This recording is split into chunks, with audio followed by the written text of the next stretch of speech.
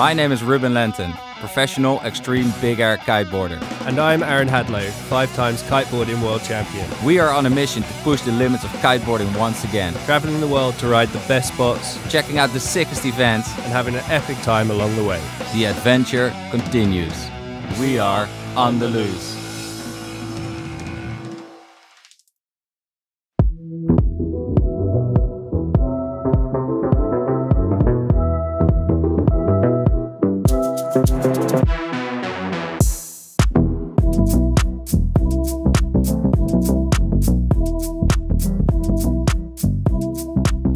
So I grew up in a small beach town, about 20-minute drive down south from Amsterdam.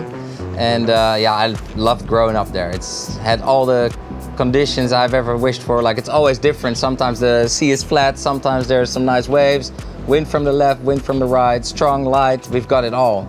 So I think that's shaping us into very all-round kiters. So now, throughout my injury, I've been able to ease back into it with a few fun sessions. Also did some foiling, getting into that side a little bit, and yeah, just enjoying some days at home. Also in Noordwijk we have Kite Mana. It's yeah, one of the world's best kiteboarding shops, always making sure that everybody has the right gear around the world. So yeah, it's great to do downwinders with them and have a good time. A very fun coincidence is that Aaron actually moved to Noordwijk as well, my hometown. He moved from England to come spend a few months in the Netherlands and going on some nice trips and yeah, evolving the business and our careers together again. It just feels great. I saw Ruben like on the first time when I was, I think we were 13, 14 maybe. And my first experience of him is like pulling this kite loop in like, I think it was 2003 or 2. And just the kite hitting the water before him and then a huge crash and bam. So things haven't really changed so many years on. But yeah, it's been pretty like crazy. I mean, I've had a couple of injuries, but like the setbacks that Ruben's gone through over his career have just been absolutely insane. And the last one was, yeah, just so devastating just because of the timing, and he was just back on the water and getting his confidence back, and then to have something like so destructive happen, for him just to even ride again and get to where he wants to be, it's tough to see, but like also incredible strength, and now he's finally back and it's good fun.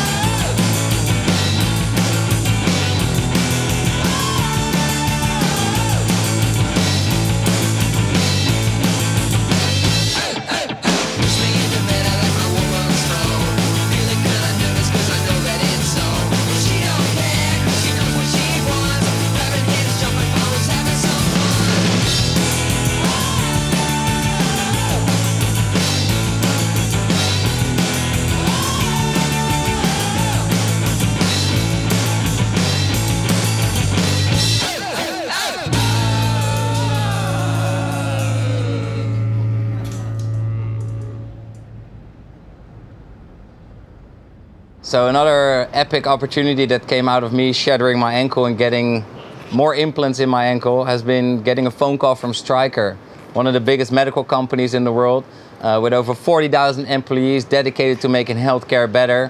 They rang me up, they were like, hey Ruben, our products are inside your ankle. Would you be open to doing a patient story at our sales meeting? Before I knew it, I was doing a talk in front of 2,500 people live in Barcelona, and another 30,000 on the live stream. So that was pretty nerve-wracking. I think that was one of the most nervous things I've ever done. But I rocked it, and yeah, got a lot of very worthy connections and feedback out of that. And I think it was awesome. Since then, Stryker has been supporting me to rebuild my life basically and get back onto my feet, get back into my career. And it's been lovely being an ambassador for them. And also together with Aaron, I went off to Kiel, Germany, to host a clinic for the Stryker team. And it's been great just showing them what kiteboarding is all about.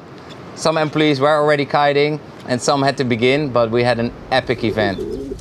We are at Stryker headquarters in Kiel. It's one of the production facilities Stryker has. The only one in the world where they actually build the nails, like the nails, the implants that go into the body, into the bone. And yeah, we just had a tour and it's been absolutely mind-blowing. I mean, creating products that actually rebuild lives, you know. Right now I'm a little bit nervous because yeah, I have to do a talk at their town hall sales meeting. And yeah. It's always interesting, you know, preparing for a talk and talking about your own story.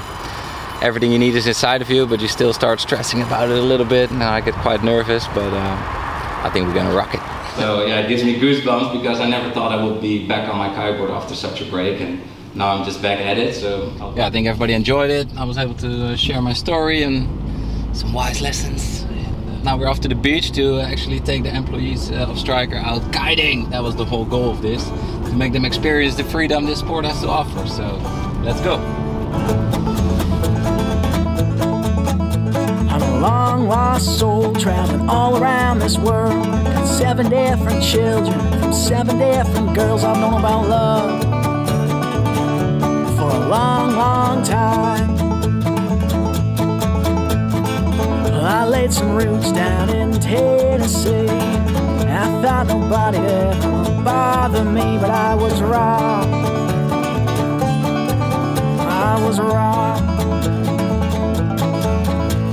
Shot a man who pissed me off, then ran out of town. And the sun came. It was amazing. She flew in the air. Troubled voices and desperate smiles. And I'm calling you up to say goodbye.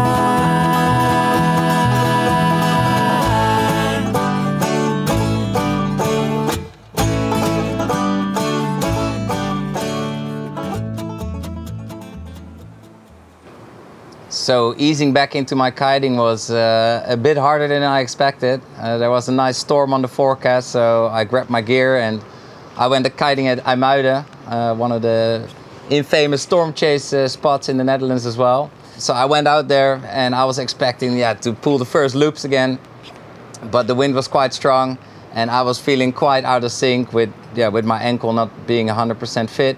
And I was actually pretty disappointed that session and very emotional because I felt a lot of fear and out of place, whilst riding a storm was my happy place and I was totally in my element. But not this session. Like, I was scared to pull even a loop, and I had a few nice jumps, nice floaty, just easing back into it. But yeah, I definitely have a lot more fear now, because the last thing I want is to spend more time in the hospital or to get injured.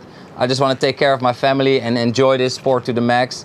I'm not going to change the sport anymore. I'll leave that up to the next generation. So I pick my battles and pick my goals differently for sure.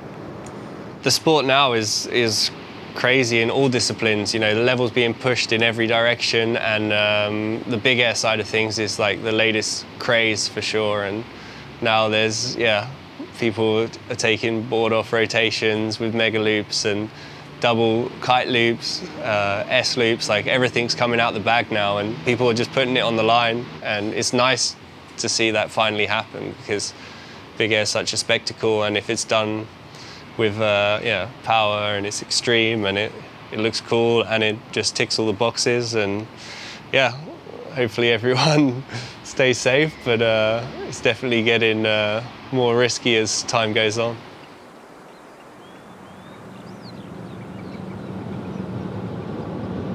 Ooh. Storm chase is on. We see 62 knots on the forecast for the north of Denmark.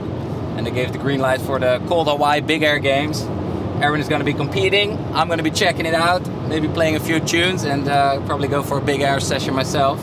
So it's going to be an exciting contest. Let's go!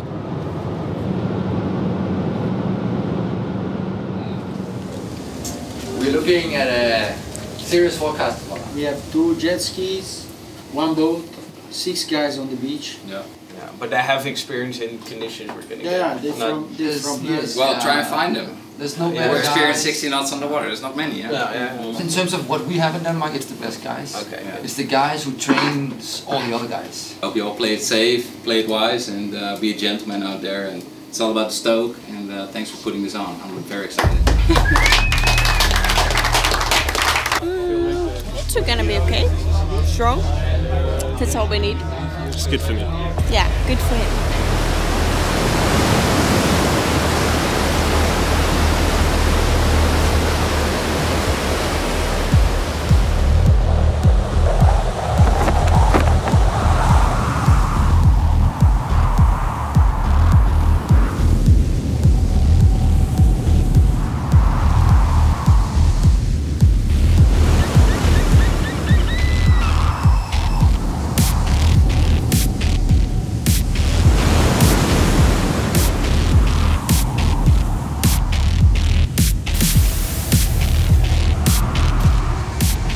I've been on the world tour since like 2003 pretty much, so yeah, coming up to 20 years of solidly competing. Yeah, it's a good motivation for me. It's something I don't really want to lose. And yeah, it's obvious in all sports as you get older and new kids and new generations come through, it's just it's part of the game, part of the sport. Just recently we've been trying to unhook plastic bar. Definitely my body isn't what it used to be, and a little bit more brittle, and you need to learn to manage that. But yeah, I think I've learned to manage it in the right way, and I still look at people in other sports that are still going.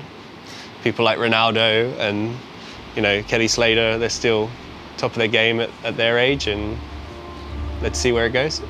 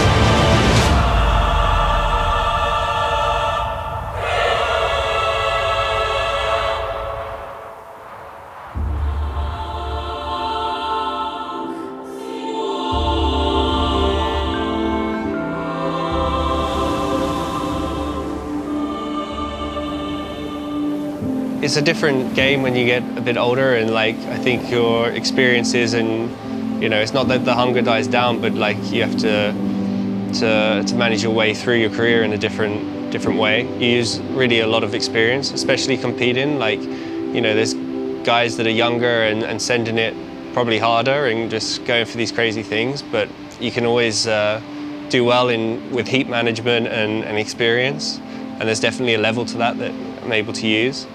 So yeah, approaching things in different ways. And yeah, goals and expectations, of course you have to be more realistic with the sport nowadays. I've come from a time when I was really dominant, and there was a real focus on freestyle, and there was a certain amount of people doing that. Now the sport's so much bigger, it's way more competitive in every aspect, and that means you have to focus on one discipline almost, and I've always loved to do lots of different things. And even when you focus in on one, like big air or something, you just see the level improving, week after week here in Cape Town especially. And yeah, it's crazy to see, but yeah, you got to be in the game, be a part of it, and yeah, I stay motivated by my own progression, and being able to work in the company and do different things on the side. Yeah, On Loose has been away for a while, and we've always talked about, we've got to do it again, over the last however many years that we haven't done it, and yeah, times have changed, and we just want to, our goal is to have fun together, travel the world. We want to do the same things and have fun along the way, and it's a perfect platform and way to do it. So in the end we decided, let's bring it back, let's see how it goes, and so far so good.